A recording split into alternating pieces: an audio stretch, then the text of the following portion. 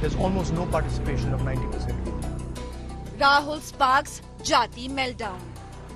90% of India, OBCs, Dalits, Adivasis, they don't play the game. They're not even in the game, right? And that's really the elephant in the room. Rahul's will scrap reservation triggers fight. We will think of scrapping reservations when India is a fair place. And India is not a fair place.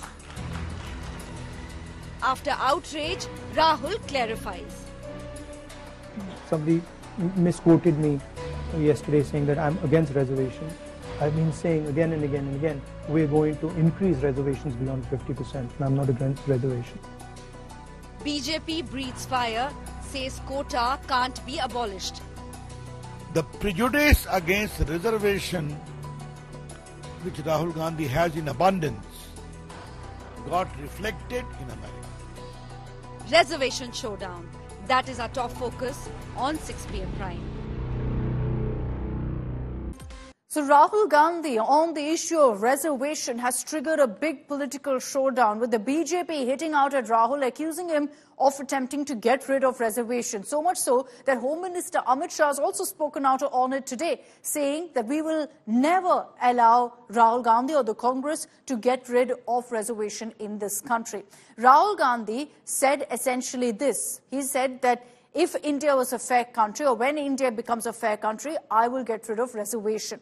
Now, soon after that comment triggered a storm, he was forced to clarify as well. Let's get you all the details in our next report.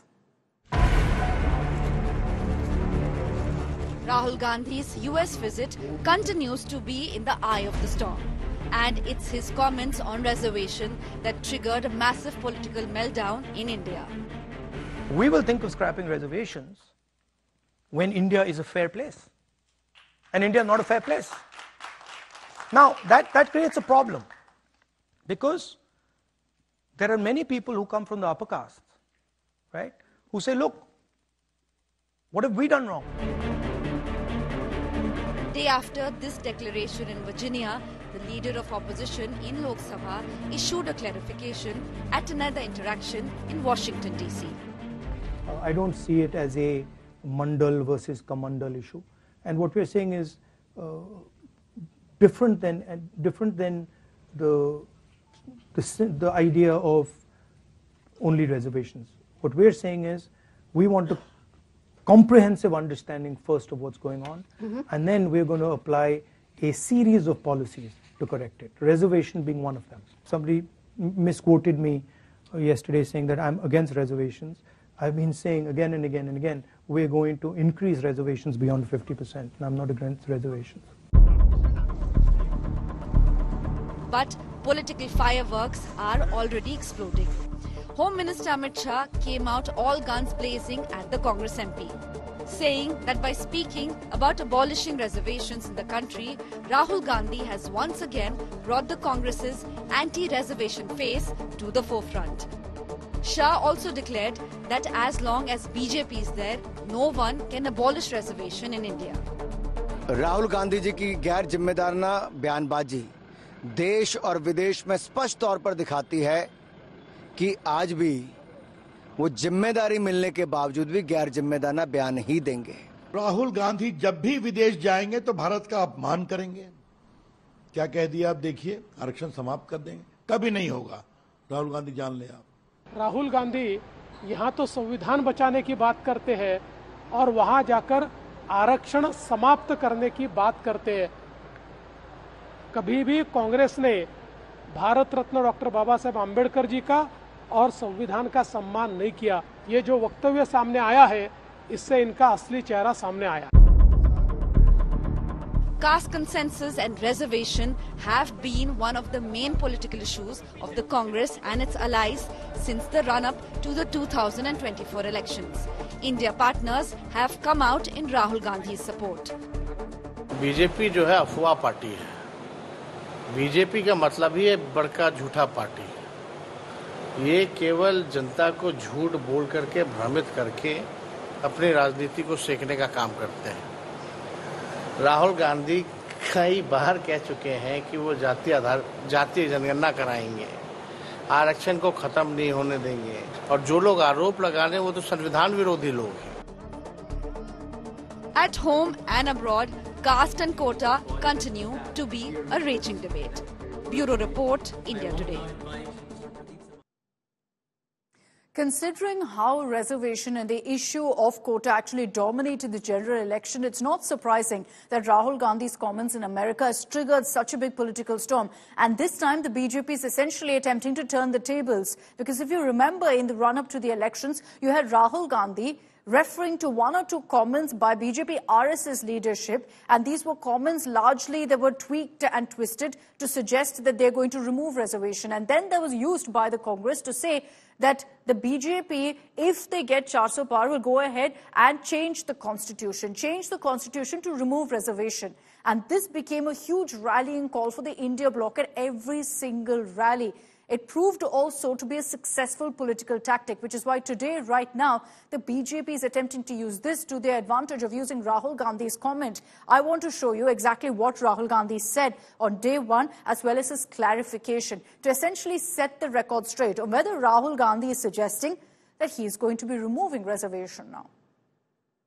We will think of scrapping reservations when India is a fair place. And India is not a fair place. Now, that creates a problem, because there are many people who come from the upper castes, right, who say, look, what have we done wrong, right? Why are we being punished? And so then you think about increasing dramatically the supply of some of these things.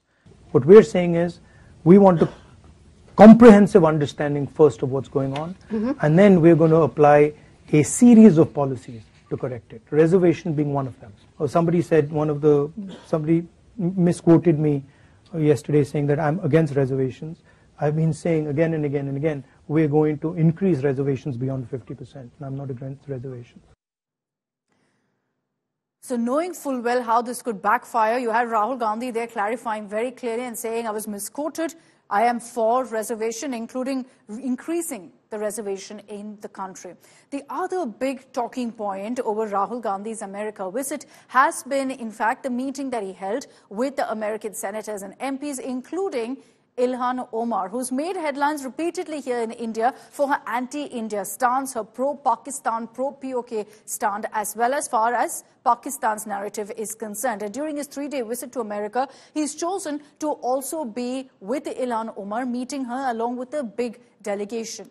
The BJP is lashed out at Rahul Gandhi, saying that this is what Rahul stands for, that he goes ahead and backs anti-national elements, referring to the meeting with Ilhan Omar and also referring to his comment on Sikhs, which has now been backed by Khalistani terrorists. Congress leader and leader of the opposition Rahul Gandhi's trip to the US has sparked a firestorm back home for the 3rd day in a row. Rahul Gandhi met US lawmakers, including Ilhan Omar, during his visit to Washington, D.C. Ilhan Omar, a Somali American known for her anti-India stance and remarks, is the US representative for Minnesota's 5th district. She's known for her frequent anti-India tirades and support of anti-India moves within the US political system. Ilhan Omar had slammed India for the abolition of Article 370 in Jammu and Kashmir and had visited Pakistan-occupied Kashmir as well. She also boycotted Prime Minister Narendra Modi's speech to the US Congress. Ilhan Omar had backed the Canadian probe into allegations of the Indian government's alleged role in the killing of Khalistani separatist terrorist Hardeep Singh Nijjar. The BJP's big guns, including Home Minister Amit Shah, have rained fire on Rahul Gandhi for meeting Ilhan Omar, describing the leader of the opposition as anti-India. It almost seems as if he goes abroad to criticize all Indians and his motherland. I condemn the kind of statements and the people whom he is meeting during his foreign trips. On the one hand, he meets Miss Omar, who is a known anti-India propagandist. The Congress has hit back at the BJP, calling its statement motivated. अब Ilhan Omar सबको रट गया। Ilhan Omar एक समूह में, अलग अलग राजनेताओं के एक समूह में राहुल गांधी से मिली अगर इन्हें इतनी ही आपत्ति है तो भाजपा तो यहां की सत्तारूढ़ दल है। आज समन करें अमेरिका के राजदूत को, आज चिट्ठी लिखें स्टेट डिपार्टमेंट को और अपनी आपत्ति दर्ज कराएं। Earlier, Rahul Gandhi had sparked controversy with his claim on the Sikh community's struggles in India. The fight is about whether he, as a Sikh, is going to be allowed to wear his turban in India. Or he, as a Sikh, is going to be allowed to wear a kada in India. Or he, as a Sikh, is going to be able to go to Gurdwara. That's what the fight is about. Now, Khalistani terrorist Gurpatwant Singh Pannu has supported Rahul's statements, calling them bold and factually grounded. Even Sikhs for Justice, a banned organization, has issued a statement hailing Rahul Gandhi's words. The BJP has warned that Rahul is setting a dangerous narrative.